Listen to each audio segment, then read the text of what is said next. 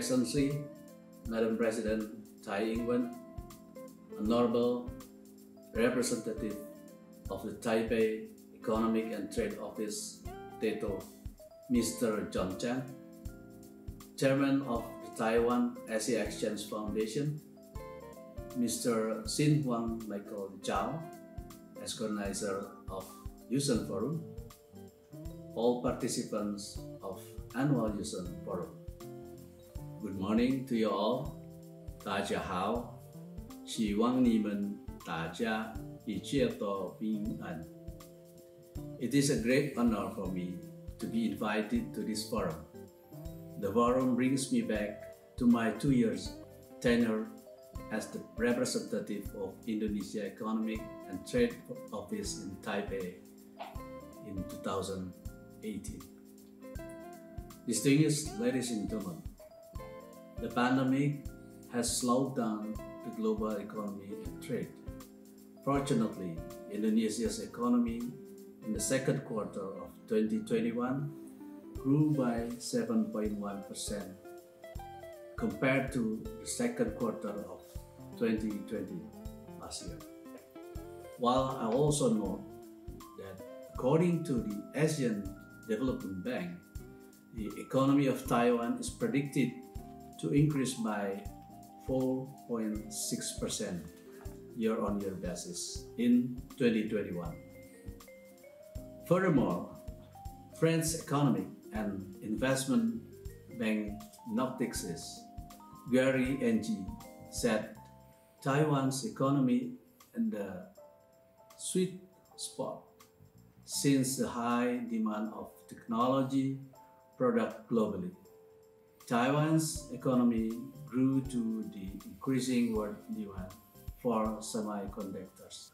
Indonesia-Taiwan trade relationship has been moving quite stable.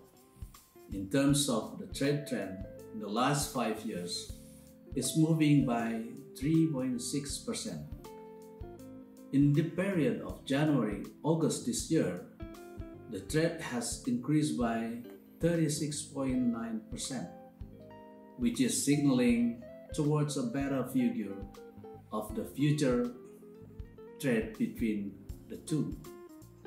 I'm personally convinced that the number could reach even higher than it is today. To increase the bilateral trade of Indonesia-Taiwan, we need to innovate and further develop the diversification of export products and markets, as well as to strengthen the synergy between us. Ladies and gentlemen, Taiwan is one of the strategic partners in technology as a role model for Indonesia in terms of technology development. Indonesia is also a potential partner for Taiwan, while we acknowledge that TETO is working to promote bilateral relations in various fields such as businesses, education, culture, and tourism between Taiwan and Eastern Indonesia. TETO will help visa issuance and other consular affairs, providing expatriate services and emergency relief for Taiwan citizens who are traveling in the eastern of Indonesia. In addition, due to the impact of COVID-19, e-commerce has become a fastest growing industry while promoting the digital transformation of companies. Given this new normal in the post-pandemic era, as well as changing lifestyles, the proactive deployment of digital marketing has become an important issue for all companies. Taiwan's e-commerce model was developed following the diversified competition and training of Taiwan's e-commerce market, and thereby enabling Taiwan's e-commerce companies to spring up rapidly. At the moment, Indonesia and Taiwan is still in an ongoing discussion on trade and investment issues. This is an opportunity for us to enhance trade and investment cooperation.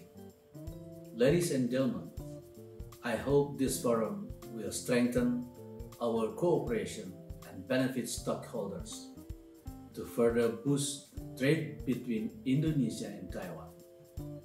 I wish a great success of the forum. Thank you very much. 谢谢。